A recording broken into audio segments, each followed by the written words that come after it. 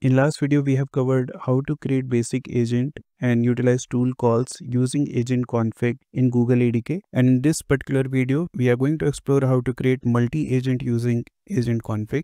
So in this case also, we can go ahead and create our folder using ADK create command, like how we have created it earlier. And that particular command would create your na.py file, environment file, and the root agent.yaml file. Now we have to make certain changes in root agent.yaml file. If we compare this particular root agent.yaml with our earlier root agent.yaml, then there are certain differences that you could see in this particular case. So here you could see our agent class is going to be the same. The name is going to be the root agent, and then we are passing some description in this case. So these three things are same, and after that you can see I have modified few things in the instructions. And if we have to pass multi-line comments over here in this particular YAML file, then we have to pass this pipe over here, and after that, like, we can pass our instruction. So in this case I'm just saying please answer the user questions based on the information provided by the sub agents. Now follow these steps. Use capital agent to provide the capital information of a given country, and use population agent to provide the population information of a given country. And after that I'm passing this model. Now if we go to the LLM config syntax, then we can see over here there is an option of sub agent, and if we click on this, then you could see it's a type of array. And then in the properties we can see, like, we have to pass a config path or we can pass a code. So here what we are doing, like, just to define the sub agents, we are passing a config path because we are specifically saying, okay, use capital agent to provide the capital information. So we have to pass the config path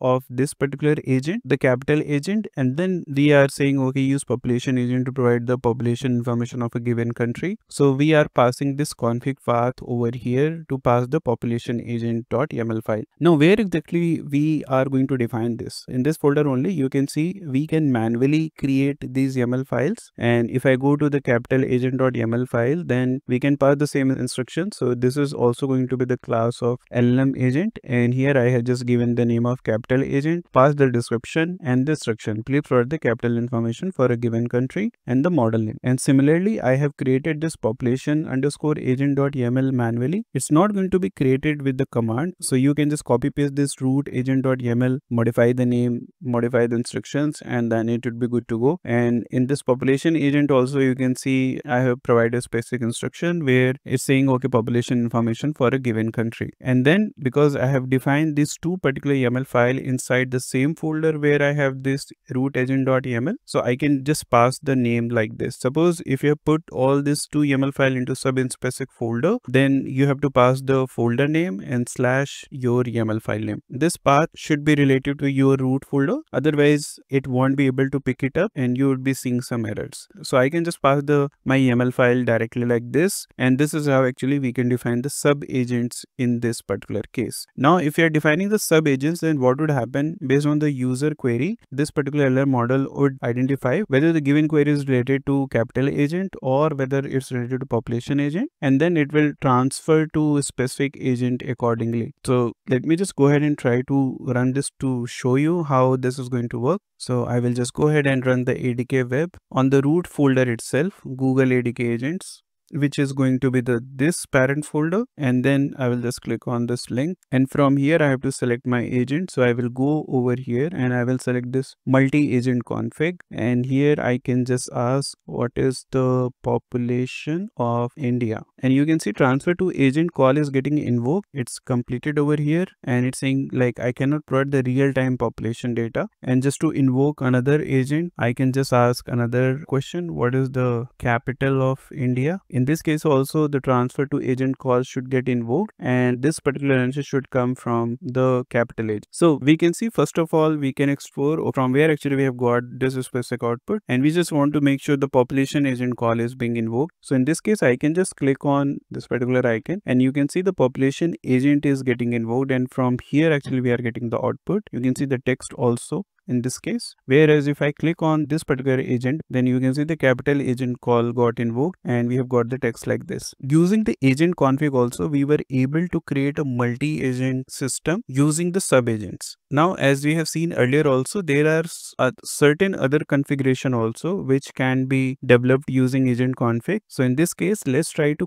create this sequential AgentConfig and see like how it works. So for this, we will go to our another folder, which is going to be this sequence AgentConfig. Again, everything is going to be same. Our root agent is going to be defined like this. So in this case, you can see we have defined our agent class as a sequential agent, and whenever we are defining any specific AgentConfig, then we have to make sure like we have to pass only the properties which are listed over here. So in this case, basically we do have agent class name, which is going to be the required description, and the sub agents. We don't have anything else. And because as we have seen in our earlier video, sequential agent, parallel agent, and loop agent, these are just the workflow. So in this particular case, we don't have to pass any model specific thing, because model is not going to invoke the specific agents. It would just run in the sequence which we are going to define over here, because we are defining the sequential agent in this case, and we are just passing the capital agent first, and after that we are passing the population agent. So it is going to be triggered in this particular sequence only. In this case, we have defined our sequential agent as a root agent, and that's why it has been put into root_agent.yaml file. Then we have given the simple description, and after that the sub agents thing what we have defined in this case. Only difference is now because we have invoked it as a sequential agent, so it is going to trigger in the given sequence only. And also let's see okay how we have defined our capital and population agent. So the capital agent is going to be the same what we have defined earlier. Only additional thing what we have included over here is the output key, where we are going to capture the response which this particular agent is going to generate. And after that, we want to pass that particular response to population agent, because we are trying to trigger it in the sequential manner. So whatever the output we are getting from the capital agent, for that particular output only we want to generate the population information. And that's why you can see the input has been passed like this, and this is the same output key which we have generated over here. Here you can see the name is capital city. Now if you have to pass it under the population agent, then we have to pass it under the curly braces. So only difference is please provide the population information of a given, and then the city is going to come from the capital agent. And that's how actually we were doing it via code also. So if I go into the code in the sequential agent which we have covered earlier, you could see whenever we were defining via code, then these were the LLM agent, this is the LLM agent, here we were having the output, and the same output then we were passing it in the instruction of